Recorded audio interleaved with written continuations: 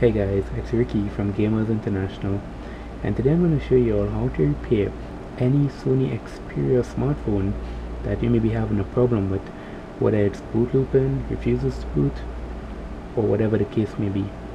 Hold on to your seats as we get started.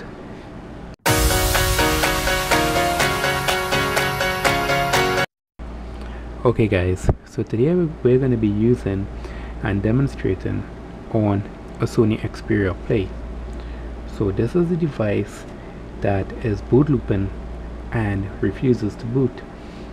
So if your device is in a boot loop, refuses to boot, or just won't power on, but you still see LED indicators stating the device state or condition, I'm going to explain to you what those mean and how you could get your phone back up and running. Okay, so firstly you want to turn your device off if your device is on, and once you have powered off your device, if you tried pressing the power button and it just won't power off, you need to pull the battery. Alright, so once you've pulled the battery, you put it back in, and for this job you need to have a data cable, a USB data cable that is connected to your PC. Also you need to get, if you haven't already downloaded, you need to have the Sony PC companion software. I'll be putting the link in the description below so you can download it from that link. The file size is 26.4 MB, so it's not that large to download. So once it's finished downloading, you need to install that software. After installing the software, ensure that your device and your cable is not plugged in together. Next, you want to open the Sony PC companion software. So once the software is opened, you are now going to hold the back button on the Xperia smartphone.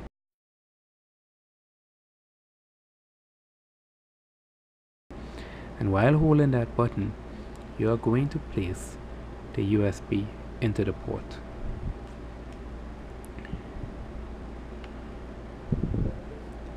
Now notice that the green LED appears, and as the green LED appears, you look onto your software, and the first thing you need to do is click Start under Support Zone New. Once you open a device for the first time, you will have a small 2 MB file to download. So now that you have downloaded the small software, what you're gonna do with your phone connected, you're gonna choose, you would see the option Phone Tablet Software Update. You're gonna choose that option and you're gonna hit Start. Once that option is clicked, they would tell you that could not find phone or tablet. You'd see a little option over here that states to repair my phone or tablet. You're gonna click that. So after clicking that, you come up to this window that states, in the event of such activity, your personal data such as your pictures on your phone memory or anything on the internal storage will be lost, and your contacts and messages will be lost as well. So it's just a small price to pay to have your phone back up and running. Nothing from your SD card would be infected. So once you're confirmed that you want to repair your phone, go ahead and hit continue. And now this is the warning that they are letting you know that your personal data will be lost. To check this little button here, if you approve, and then hit next. So once you hit next, the software would now be downloaded onto your computer and then be processed onto your phone. So please ensure to leave your device connected at any point in time. If your device ends up being disconnected and your phone attempts to boot or it just goes blank, you can reconnect the device using the method that I showed you earlier. So now that is finished, we are in the preparation. So remember, this guide can be used for any Sony or Sony Ericsson Xperia devices. On this list over here, what you're gonna do, you're gonna scroll down and look for your device. I am demonstrating on the Xperia Play R800, so I would select that and hit next. Once I have done so, they would ask you to connect your phone into the bootloader mode or the flash mode.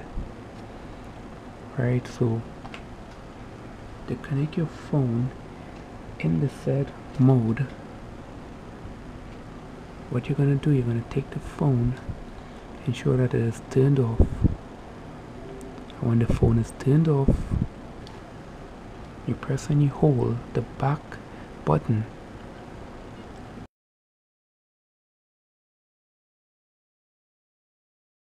and insert the USB.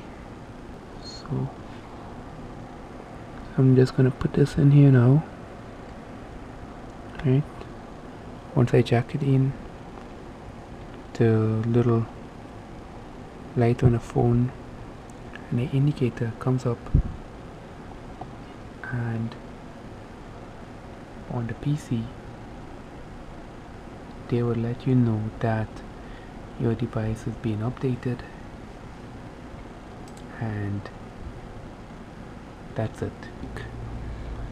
The USB out of the phone, go ahead and attempt to boot the phone.